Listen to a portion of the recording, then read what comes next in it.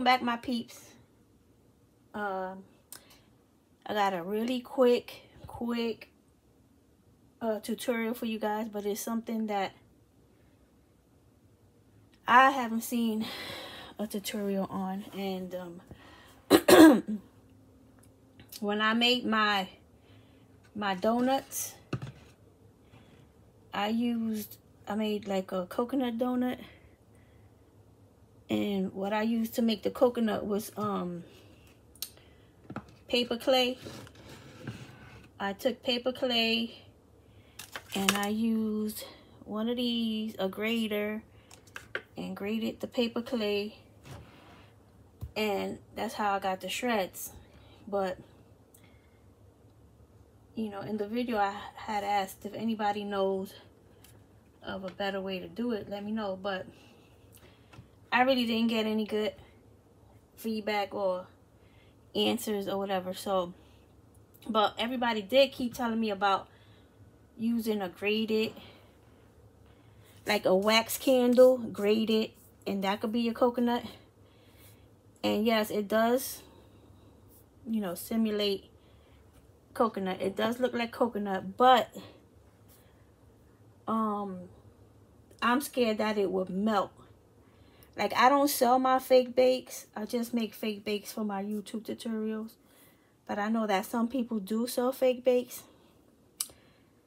And I would hate for you to sell somebody a fake bake and it had grated coconut on it. And for some reason, it got hot. And the wax melted. And just ruins the fake bake. Powering on. So that is a reason why I personally wouldn't use wax. But I experimented and I came up with some coconut. It will not melt once you put it on your fake bakes, and it's gonna last for a long time. What is it? Well, you're gonna need some polymer clay. I use Sculpey 3. But you can use whatever you have. I like Sculpey 3 because it's soft and it don't hurt your hand when you you know, when you massaging it and trying to get it to mold into shape. And so this is, I got translucent Sculpey and a piece of white Sculpey. I'm only gonna use like half of this, so that's like 2 sticks of this clay, and we're gonna mix it up. And once I mix it up, we're gonna grate it, right? Oh boy. All right, so let's get to mixing. So this white clay is not Sculpey brand, it's actually like a Target brand. What is it called? Craft Smart or something like that. But it's good. It's still all right. So what I'm gonna do, you don't have to do this, but just so it mixes evenly, I split it up. And now I'm gonna mix it up. I'll move this out the way because I'm gonna use my table to help me massage it and get it mixed up really well. And if you have if you make clay, oh Lord, I'm over here breaking everything up. Some people use a pasta machine, you know, to get it mixed up and stuff. I have a pasta machine, but I don't want to get it. So I'm going to just do it by hand. But if you look at it, you see that it's 2 different colors. This is the translucent, and that's the white. Still need a little bit of mixing to go.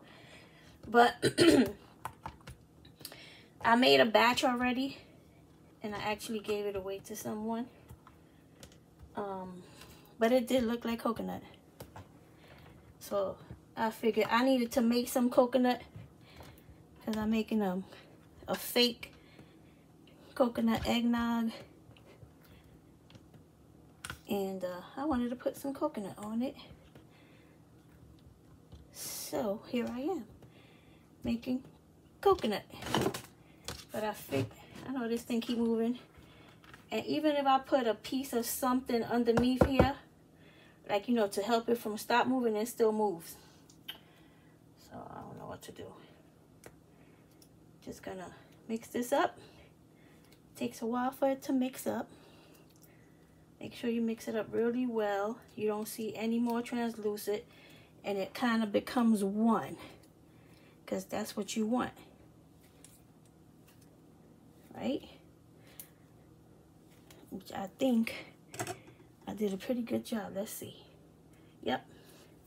So now what you're gonna do, right, is you're gonna take it and you're gonna roll it into a log, a thick log. Poor icy cup. And my cotton candy done fell down. All right. So once you get it into a log, I have a piece of parchment paper down here. I suggest you do the same in my tray. And now I'm just gonna grind it. grate the well, it'll work if I grate it on the right side. Right? I'm like, why isn't this thing grating? So you see that? You don't want it to be too long. Even though after it you put it in the oven, you can break the pieces up. It really doesn't matter. But it's best to just do short pieces. You're gonna break this up anyway, so you'll see. Once I put it in the oven and take it out, just try to, you know, get it all over the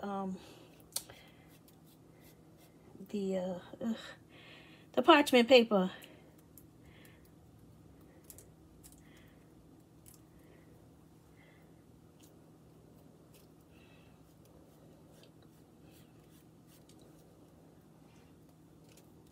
Just take it and keep on grating it. You grate as much as you want, as little as you want. I don't really need that much right now. So I'm about to pop this in the oven. I'm gonna tell you the temperature right now, but even though you follow the temperature that's on your packaging, if you want, you could spread it around a little bit. See, this is kind of like a big lump, but it doesn't matter because once you bake it, you're gonna crumble it up, and it's gonna be just fine.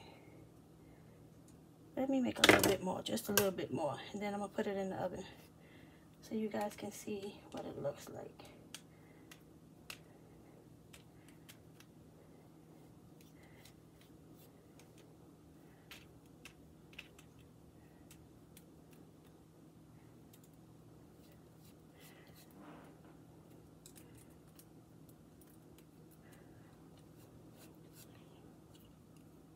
And you guys let me know what you think about this.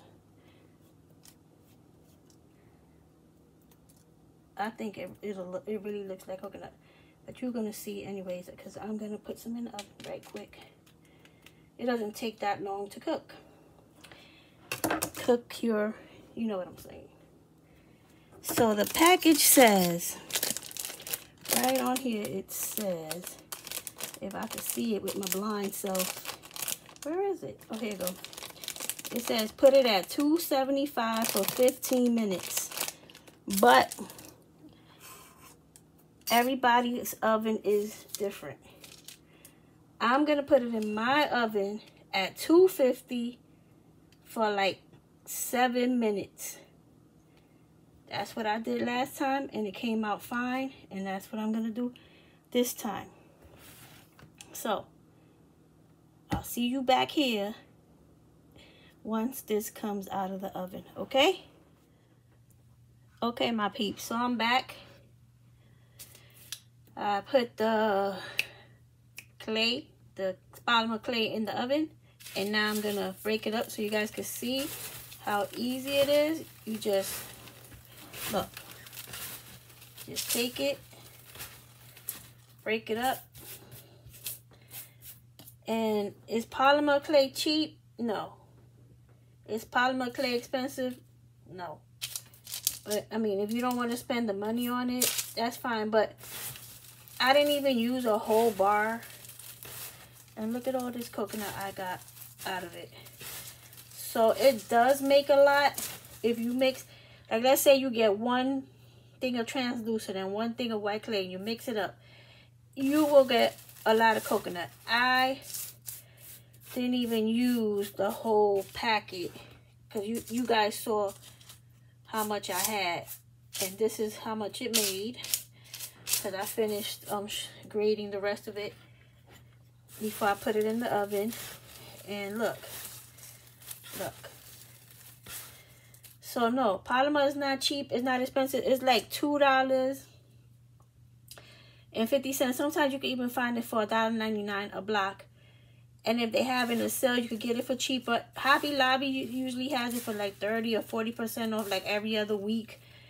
So, you know, you could get some from there. But, I mean, candle wax is cheaper, but I'm always scared of that whole melting thing. I don't want to ruin a fake bake. Like, you make a fake bake and then it gets ruined because it gets melted. And I hope that you don't sell, you know, a customer wax and then it gets ruined, because if you have an Etsy shop, they'll leave you like a bad reviews, and I don't know. This is just another option. Polymer clay, it doesn't change color, it's not gonna melt, and it's gonna be great for your fake bakes. Look, this is how it look. See that? Just like coconut. So I'm going to put my coconut in here and save it.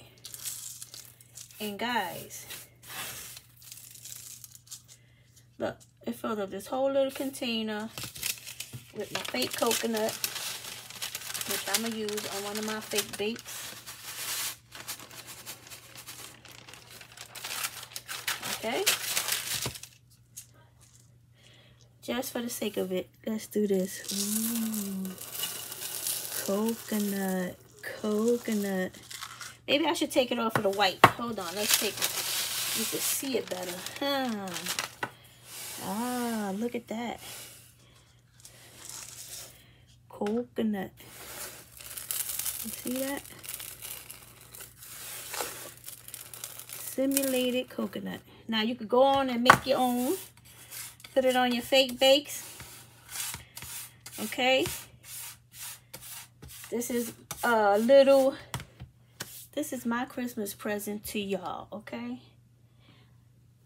A little extra something. You wasn't expecting me to come on here today, but I did, and I'm giving you a gift. Coconut. Woo!